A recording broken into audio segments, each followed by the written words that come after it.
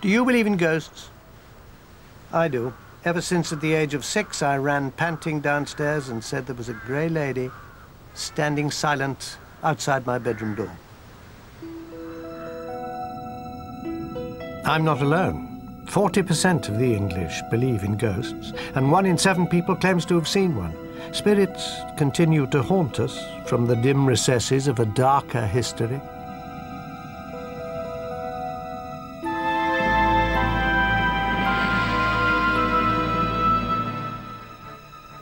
Manifestations of the paranormal have many names in Britain. Wraiths, spunkies, chagrins, church grims, hags of the dribble. From the ancient Druids to Dickens' A Christmas Carol, spirits have been a palpable presence in the English landscape.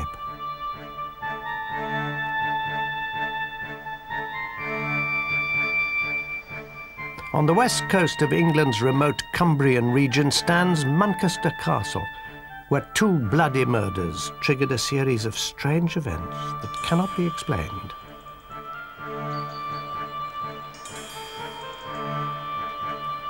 This rugged and beautiful landscape has echoed to the gruesome cries of the inhabitants of Manchester Castle.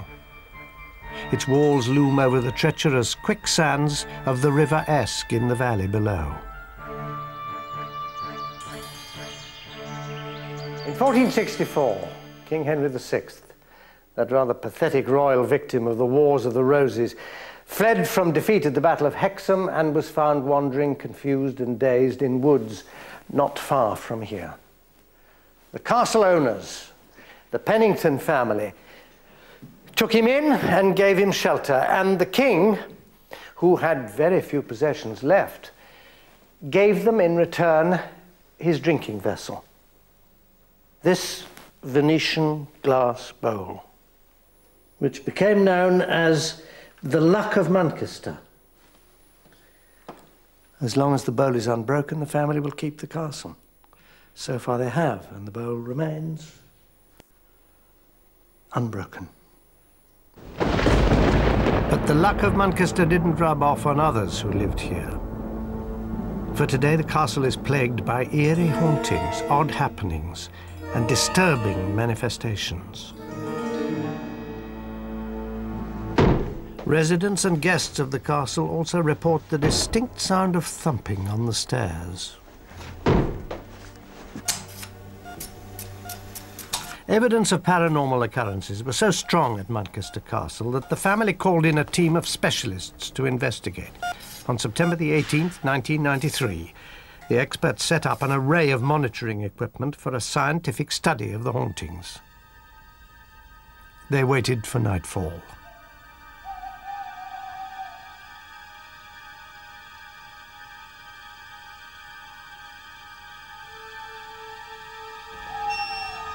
At 10:40 p.m., the investigators felt the temperature drop dramatically.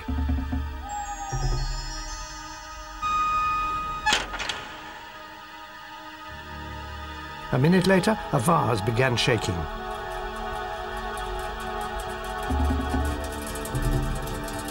Then a loud thud was heard, followed by 3 raps. The investigators noticed a movement past the door.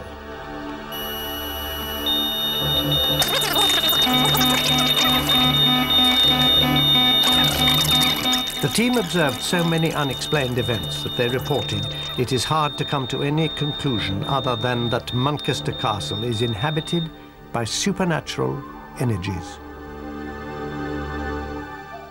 Not a few of the supernatural happenings have been attributed to a malevolent spirit that inhabits the castle. And in Manchester's long story, there's no more malevolent character to judge by events than Thomas Skelton. He was the last jester or fool to the Penningtons. He was known as Tom Fool and was responsible for the phrase tomfoolery. He was also a steward of the estate. He was a trusted servant of his master's. and a tyrant to those beneath him. He's said to have known Shakespeare, indeed, to have been the model for King Lear's fool. Malicious, vicious, witty, and cruel. No one could play a trick more thoroughly than Tom Skelton. He loved to sit under a chestnut tree near the castle and wait for passers-by seeking directions. Those he didn't like, he'd send to their deaths in the quicksands below.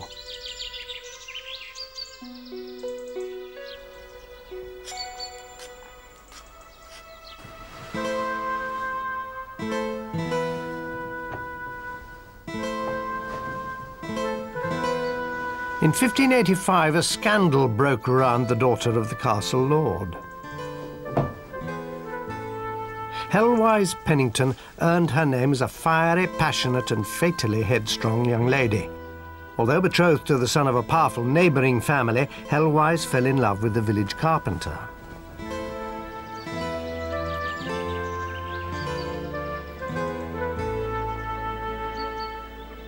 But their encounters were not to remain secret. When word reached Helwise's father, Sir William, he sought out Tom Skelton, meeting him here under what became known as Thomas's tree. He told him to put an end to the scandalous affair.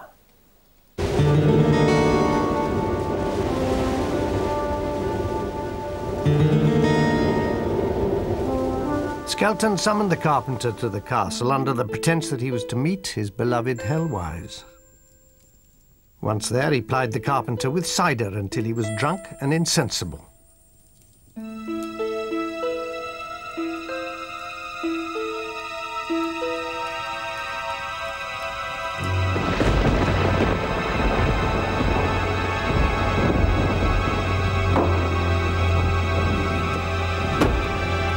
Then Skelton used the carpenter's own tools, a mallet and broad chisel, to hack off the young man's head.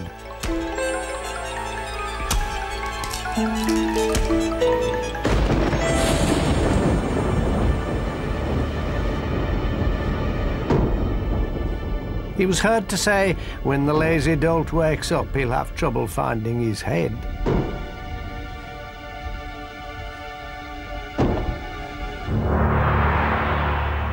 Always one to please his master, Skelton presented Helwise's father with the young carpenter's head. History does not record Sir William's reaction.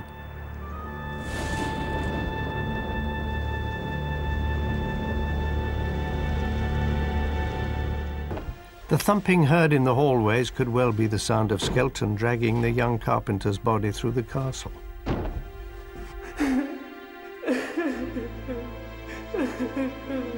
And the mournful crying? Could it be Helwise weeping over her murdered lover?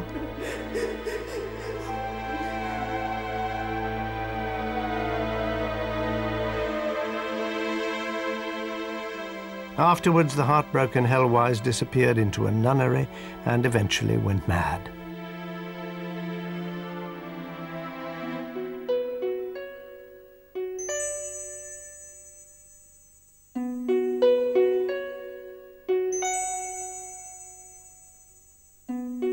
As for Thomas Skelton, he never paid for his crime, but fate has a way of meting out justice. He drowned in the River Esk.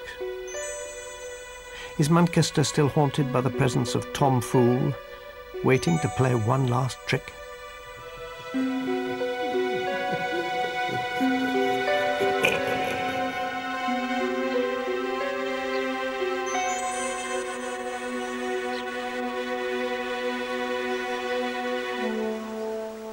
200 years later, these dark waters were to claim more lives and give rise to another apparition. One that prefers this road leading to Manchester Castle.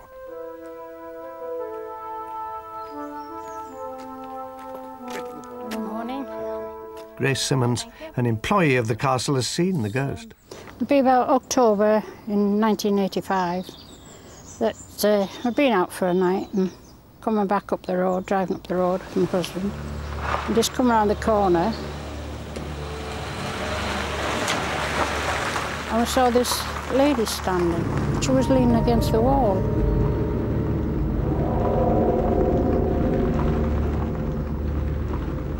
And she seemed in distress, so I said to my husband, would you stop? And I'll get out the car and go back and make sure she's all right. And yeah, we went back. When I got back to the corner, she'd gone. The woman in white began appearing after a gruesome murder in 1822. Love seems to be ill-fated at Manchester Castle.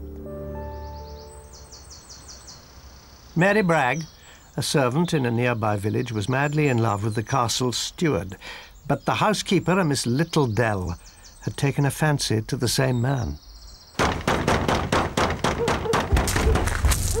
One night her jealousy turned to rage. Two ruffians appeared at Mary's door. Concocting a lie, they claimed her beloved had fallen ill and she must rush to him. Alarmed, Mary went with the two men.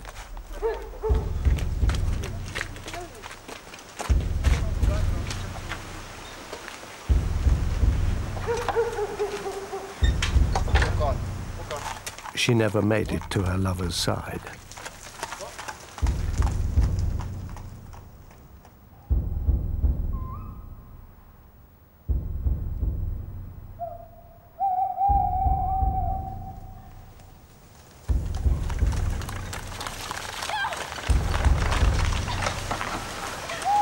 Near a tree on the road through Manchester Wood, the abductors pulled Mary Bragg from the carriage.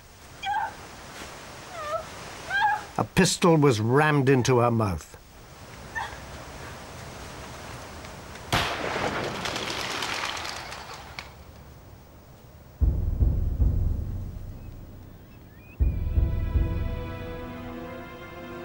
But poor Mary's body had more indignities to suffer. To get rid of it, the murderers left it in a field for the castle dogs to devour. When that failed, they tried to find a hiding place.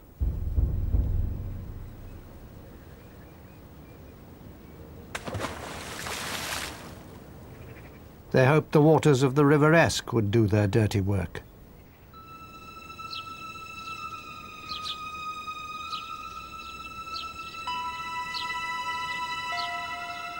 But Mary Bragg's body refused to stay hidden. Months later, it was found washed up, further downriver, badly decomposed.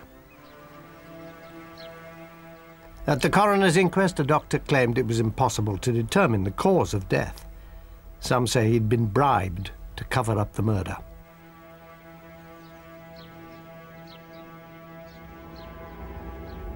But those involved with Mary Bragg's murder did not escape their fates. They met with bizarre ends. One of her assassins went insane, another was hanged as a highway robber. Mary's rival, Miss Littledell, who had hired the killers, became the subject of rumor and suspicion. Eventually, she was banished to a remote village where she was shunned as a murderess. The doctor at the inquest drowned in the River Esk, not 100 yards from where Mary's body had been dumped.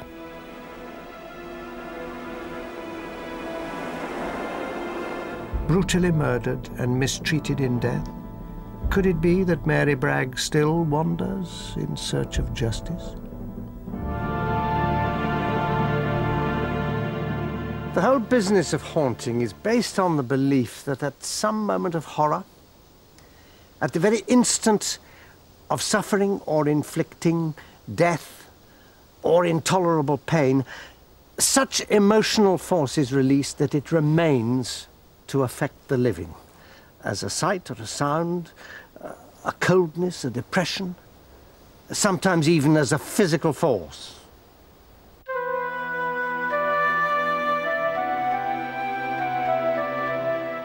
No unearthly presence is more powerful than one that haunts Sudeley Castle in the southwest of England.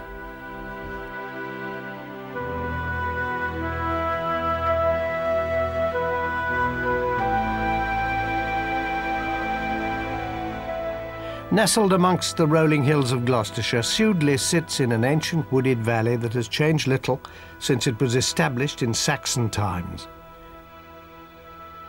Today the grounds are known for their majestic oaks and deer-filled royal parklands.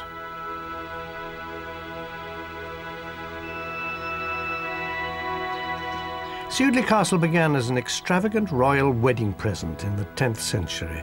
It went on to be owned by a succession of kings, including Richard III and Henry VIII. Despite its pastoral beauty, Sudeley Castle has a history of otherworldly events, including the chilling discovery of the strangely preserved corpse of a queen.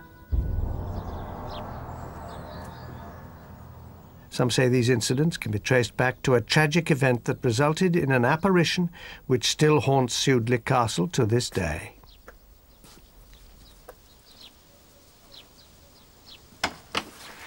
Aha, Peter Timewell. That's right, Miss Hardy. How nice to see you. Peter Timewell is the caretaker at Sudeley. He probably knows as much as anyone about the castle and its spirits. I know there are legends and reports of supernatural happenings, but do you think the place is haunted? Yes, I do. I get the general feeling, and so do members of staff and visitors, that there is something there. Employees report strange sights and sounds in the castle. The smell of an apple-scented perfume, the frequent forlorn sobs of a child, and the appearance of a tall, beautiful woman in a long green dress. The mystery of the lady in green is the key to the hauntings at Sudeley. As Peter took me further into the castle, her presence appeared to become ever more tangible. This is the castle nursery. What a beautiful room. Feels very calm. Ah, but this is where most of the castle hauntings are taking place. Can you account for that? Well, I put it down to our Katie. Who's Katie? Queen Catherine Parr. And this is her. Catherine Parr was a striking figure. Nearly 6 feet tall, with auburn hair, she was intelligent and artistic, a lover of music and poetry. She is famous for being Henry VIII's 6th and last wife. Catherine Parr managed to keep her head and outlive him. Catherine always had a passion for this man, Thomas Seymour. He was handsome, selfish, a buccaneer, a political adventurer. He was determined to be near the crown. After Henry VIII died in 1547, Seymour proposed to his daughter, Princess Elizabeth. When she refused, he turned to the king's widow, Catherine. They were married later the same year and came to live here at Sudeley.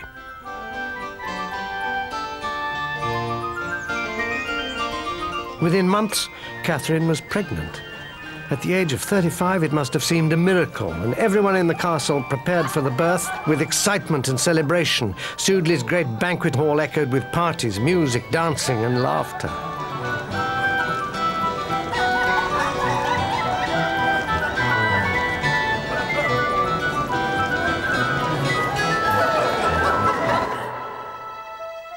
Then tragedy struck. Gloom silenced the castle. Catherine gave birth to a baby girl named Mary, but a week later Catherine died from a fever. Mother and infant daughter were forever separated. But the tragedy did not end there.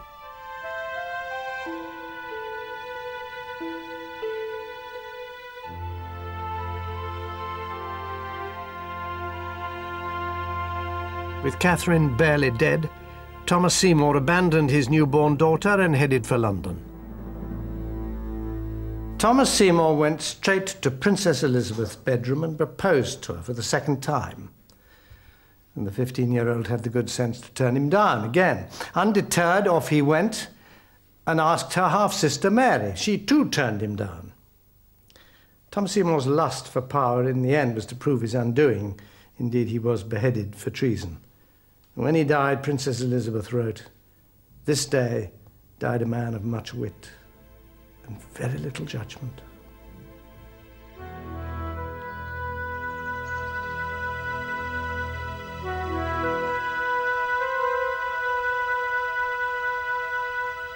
Catherine was buried in the chapel at Sudeley in 1550.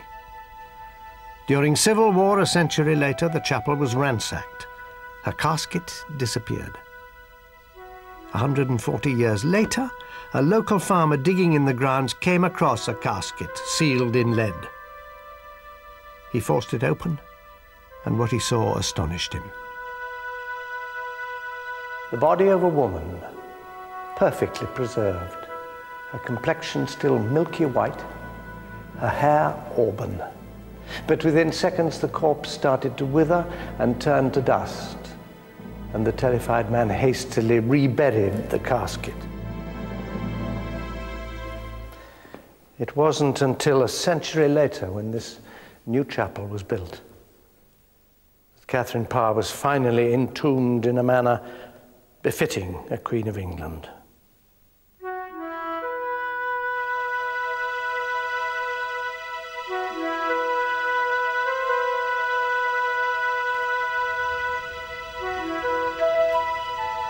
Apparently, Catherine Parr's spirit was not to rest. Margaret Parker, who's worked here at the castle for 23 years, is the latest witness to the Queen's return. Must be about 9 years ago. In the middle of winter, the castle was all locked up, and it was just 5 girls and myself cleaning. And it was an artist upstairs in Catherine Parr's room painting. Knowing the woman artist was about, Margaret Parker wasn't surprised when she saw a figure standing in the window. Morning. But the artist had only just come down from the nursery.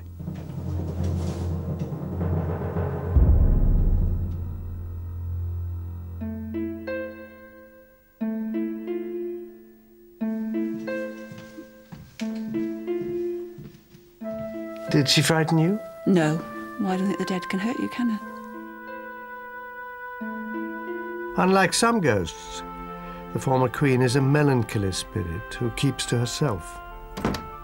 But for those who live and work here, she's become a friend. Night-night, Katie.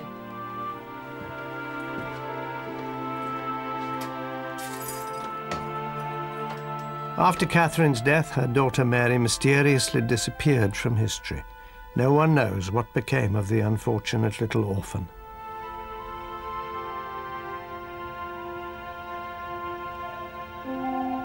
Four centuries later, are these two tragic souls seeking reunion?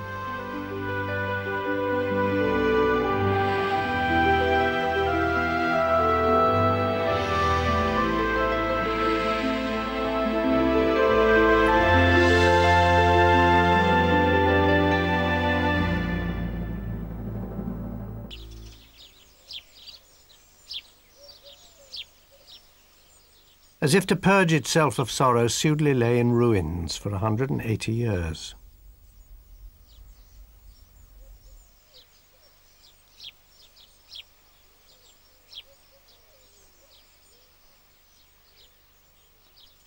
Then in the 19th century, Sudeley came alive again. Restored to its former glory, it was once again a home. But with a new generation of owners came a new occupant from the spirit world.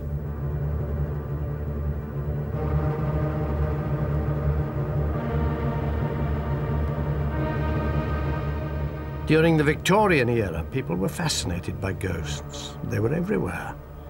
To glimpse a spirit was to be reunited with a loved one who had passed on.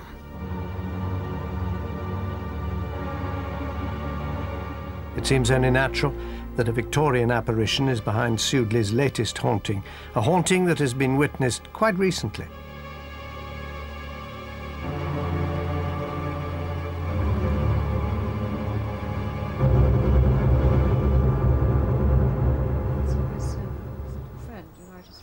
The present chatelaine and owner of Sudeley Castle is Lady Elizabeth Ashcombe, who hails from America. She inherited it from her late husband, Mark Dent Brocklehurst. There is, as I hear, quite a modern spirit that is to be seen in the castle. Can you tell me about her? Well, her name is Janet, and she was the housekeeper here for many, many years. She was here for 50 years. She came in 1896. My late husband, Mark, used to tell me stories about her when he came home from school, that she was still here and everyone's still terrified of her, and she was still ruling the roost with the iron glove.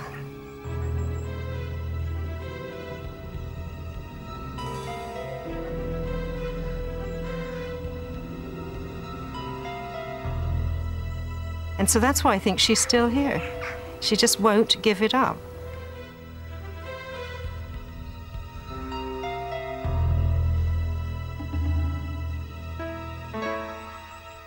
The upkeep of a grand Victorian household such as Sudeley required armies of servants, housemaids, footmen and gardeners. All had their allotted place in the hierarchy. As housekeeper, Janet was in a superior position. Together with the butler, she was responsible for the strict running of the castle, ensuring that everything ran like clockwork and taking orders from the lady of the house. But her supervision didn't end there. In accordance with the rigid moral code of the day, she took particular interest in keeping the female workers chaste. Many of them were young, unsophisticated girls from South Wales who were away from home for the first time. Janet took it upon herself to safeguard their morals, sternly keeping amorous boys at bay.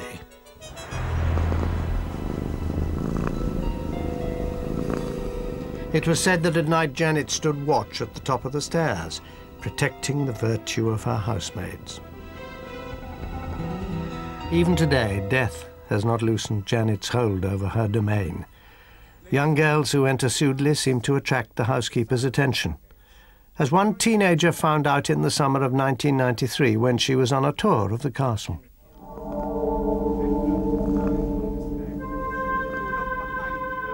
At the heavily gilded gold frame, you will find a picture of... Suddenly, without warning, a strange feeling overcame the girl, urging her up the staircase.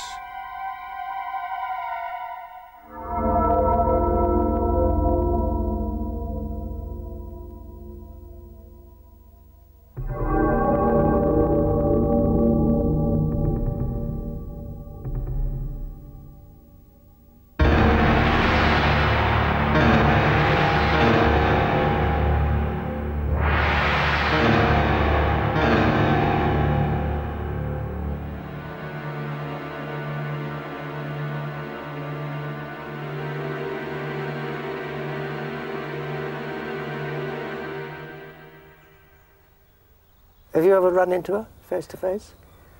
No, I haven't.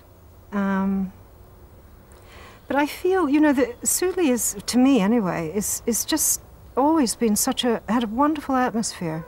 And, you know, I've often been in the garden, but there's a particular time in the evening when the light is at a certain level and everything like that, and there is this sense of timelessness here. I can't really explain it, but one merges into it. And I think that all the people who've lived here, our presence is still somehow in this sense of timelessness.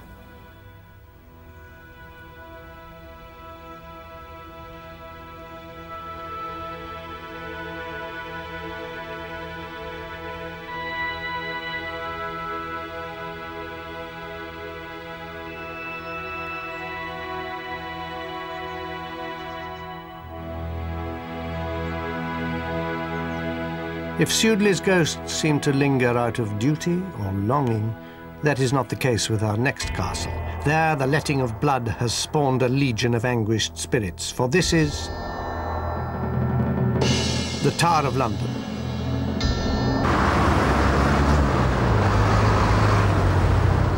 For almost 1,000 years, this revered landmark has been at the center of the grand drama that is English history. It is said, he who holds the tower holds the power. As a royal residence, the tower was home to England's kings and their courts. It was also a fortress, and arsenal bristling with weapons. The Royal Mint was located here, and to this day, the magnificent crown jewels are still kept under guard within the Tower walls. Outside the small town called Hastings, he defeated the Saxon army, slayed his... On the theory that one should keep one's friends close but hold one's enemies even closer, dangerous foes of the state were kept here as prisoners.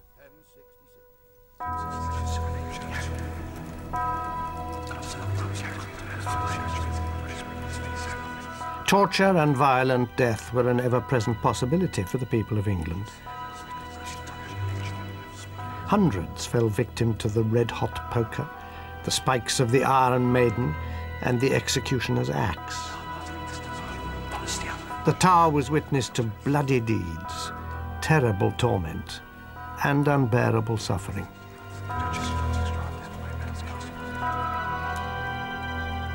And a very good day to you all. Thank you very much. Thanks. As daylight is extinguished, visitors leave the Tower. Gates fall shut. An uneasy silence descends over the Tower walls.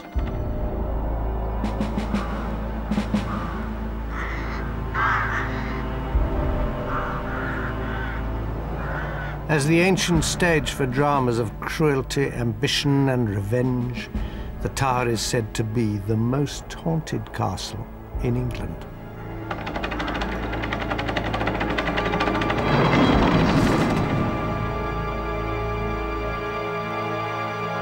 After trials for crimes, real or invented, prisoners were brought by boat to this entrance, Traitor's Gate.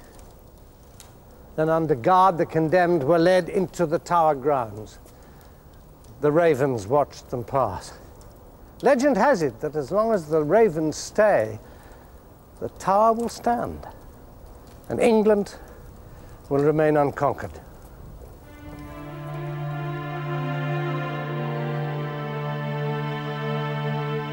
As a prison for nobles and high clergy, the Tower held many celebrated figures through the centuries, from Elizabeth I, before she became Queen, to Rudolf Hess, Deputy Führer of Nazi Germany in 1941.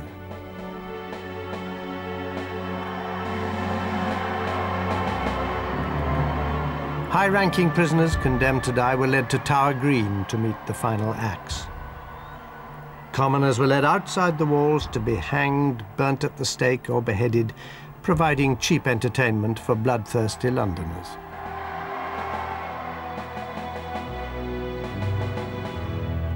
After executions, severed heads were taken to London Bridge. There they were jammed on spikes as a warning for all to see.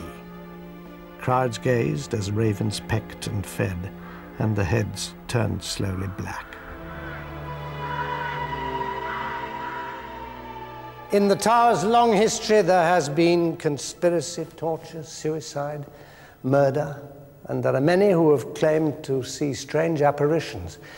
Patches of mist are said to appear suddenly throughout the grounds of the Tower.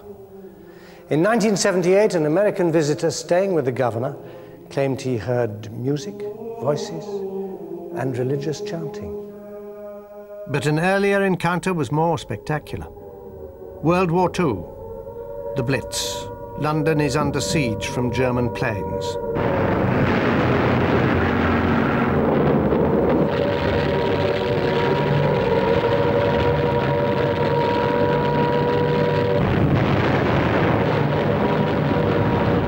The Tower on the River Thames is not far from the docks and factories in the East End of London, the target of the attack.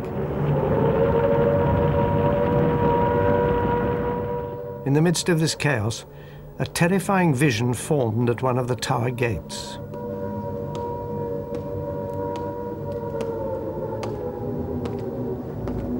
It was the autumn of 1940. A soldier was standing guard. He was completely unprepared for what was about to happen.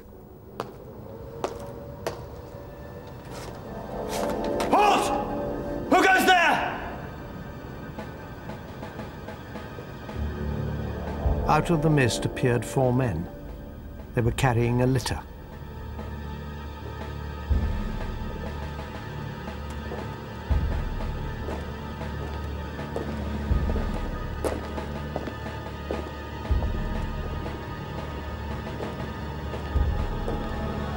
As they neared, the soldier could see a figure under a blood-stained blanket.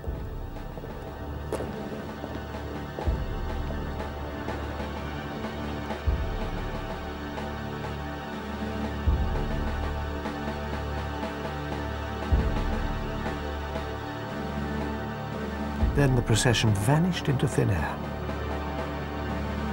The uniforms, later described by the Century, were exactly what sheriff's officers would have worn in the 14th century. And the procession took the route always followed after executions, when headless bodies were brought to this chapel to be buried. But the most persistent haunting is said to take place just over there, in the Bloody Tower. 2 young boys have been glimpsed playing in the tower.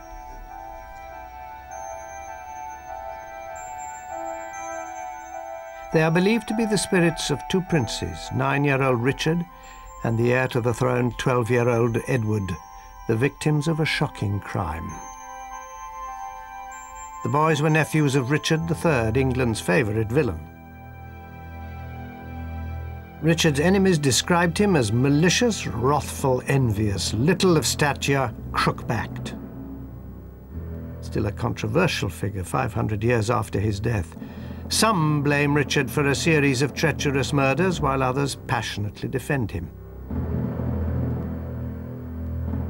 What is known is that after the death of their father, King Edward IV, the 2 young princes were put under Richard's protection.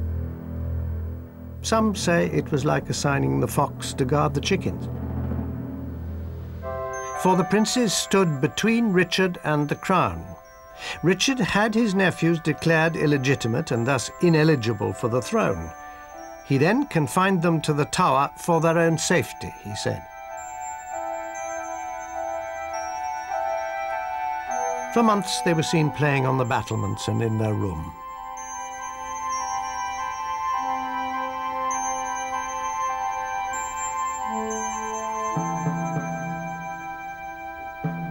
But suddenly, in the autumn of 1483, the 2 boys disappeared, never to be seen again. No one knows exactly what happened, but with his nephews out of the way, the last obstacle between Richard and the throne was removed, allowing him to be crowned King of England. 40 years later, Sir Thomas More, himself later executed at the Tower, described in a book what he believed to be the fate of the boys. He said Richard had dispatched 2 of his men to the Tower. As the boys slept, they stole into the room.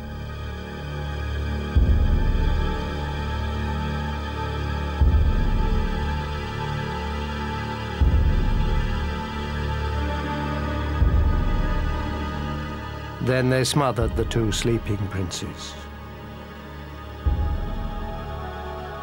More wrote, "They gave up their souls unto the joys of heaven, leaving to the tormentors their bodies dead in the bed."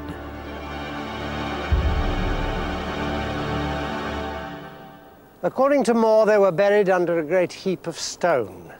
In 1674, workmen uncovered a chest just near here. In it were the skeletons of 2 children. In 1933, these were scientifically examined.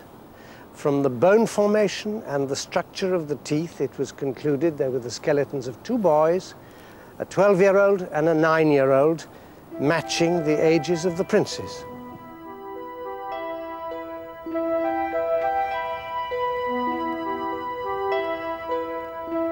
As befitting a future King of England and his brother, the 2 small bodies were interred at Westminster Abbey. But their hapless spirits linger in the Bloody Tower. Betrayed, abandoned, murdered, they cling to each other in death as they did in life.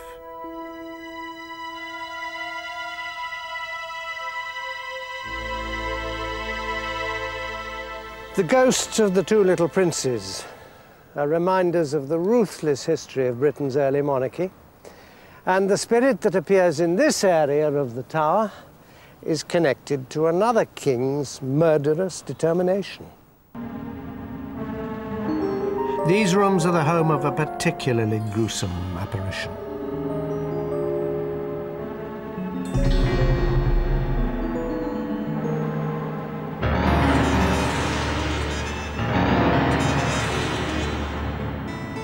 Anne Boleyn is the controversial figure in this story.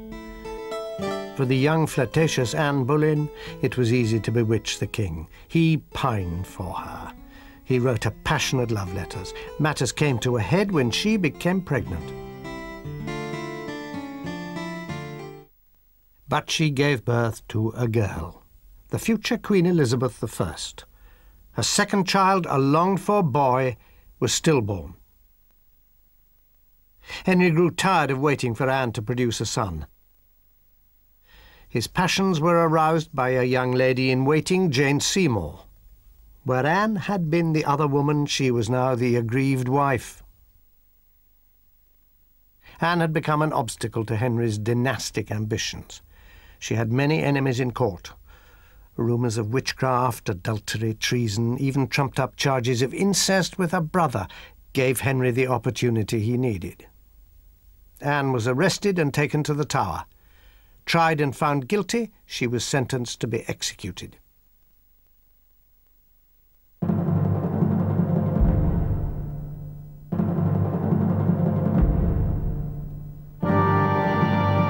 As she awaited death, Anne had violent mood swings. One moment she was laughing, the next crying. Then a calm overcame her. She sent a message to Henry requesting that her head be cut off with a sword, not an axe. The axe was messy and often took more than one stroke.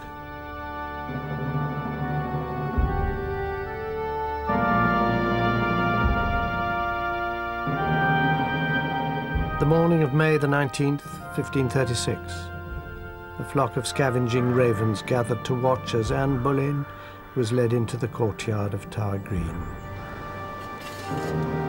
When the inevitable moment came, the executioner readied the sword behind her back. Anne looked forwards, and before she knew what was happening, eyewitnesses reported the executioner smote off her head at a stroke.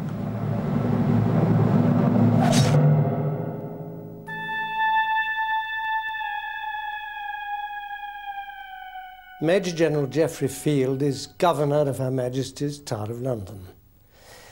Do you know what happened to her body? Well, I know the story of what happened. Immediately after the executioner picked up the head and displayed it to the crowd who had gathered to see the execution. And the story goes that the eyes continue to move and the lips continue to move for several seconds after the beheading. The body was then put into an arrow chest. Apparently there was no coffin available for some reason. Put into an arrow chest with the head tucked under her arm, and she was then buried in the chapel of St. Peter ad Vincula, which was immediately behind the execution site.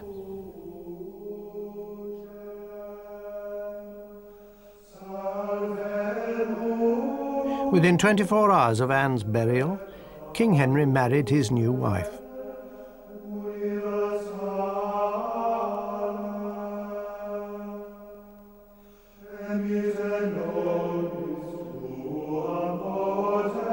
But headstrong in life, Anne Boleyn's spirit was not to be denied by death.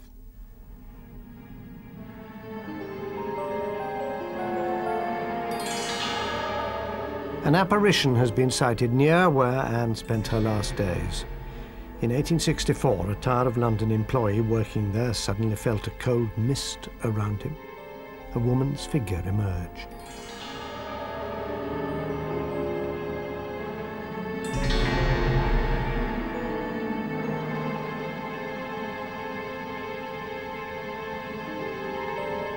As the worker stood watching in wonder, the figure turned towards him.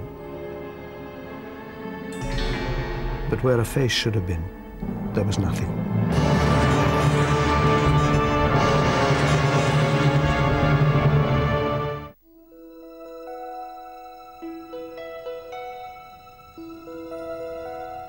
A frail apparition dwells in a parallel universe, trapped between reality and the beyond.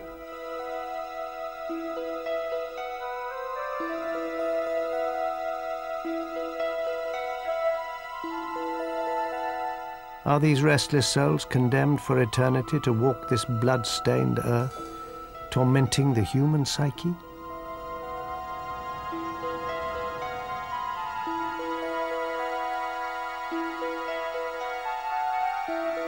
We've encountered some victims of England's long, harsh history. Perhaps we better leave this haunted tower before we too lose our heads.